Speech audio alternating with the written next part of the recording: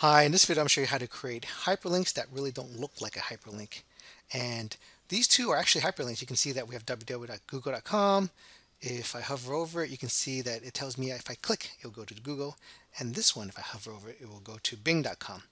But this one looks a lot cleaner, you can notice, because it doesn't have that underline, those effects that indicate to you that it's a hyperlink. If I go into slideshow view, you can see if I click on the google.com one, it's going to open up the browser and bring me to Google. And if I click on the Bing one, it will do the same thing, open a browser and bring me to bing.com, Microsoft's search engine. But the one that doesn't have an underline is a lot cleaner, right? It looks like a lot more presentable. And let's see how we can create something like this. Press escape. I'm going to create a new slide here, and let's go to yahoo.com. So let's click on here, www.yahoo.com. Press enter, and you notice that PowerPoint's smart enough to know when you have that www.something.com, it's going to create a hyperlink. So if I click on slideshow view and click on it, it's going to open up the browser and bring me to Yahoo's web page. Now that's not what we want. We don't want that underline there.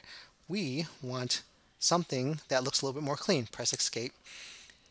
What I can do is right click and remove that hyperlink. So now it's just www.yahoo.com. What I need to do now is just insert any kind of shape. I like the rectangle, and just have the shape kind of cover it right here. And remove the fill. Remove that fill blue color. Right click. The fill, I'm going to say no fill. All right.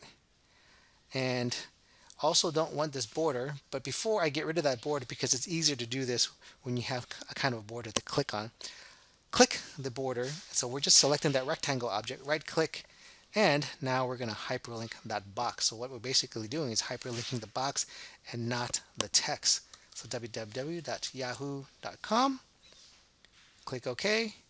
Now it's hyperlinked, and I can get rid of the border around the box. Right click it, right click, and for the outline, no outline. So basically it disappeared. I go under the slideshow view, and it looks much cleaner here, and I can click it and it's going to open up a web browser and bring me to Yahoo's page. So that's the way that we can make a hyperlink without making it look like a hyperlink, and it makes it a lot cleaner when we're doing presentations. So I hope that helps. Thanks for watching.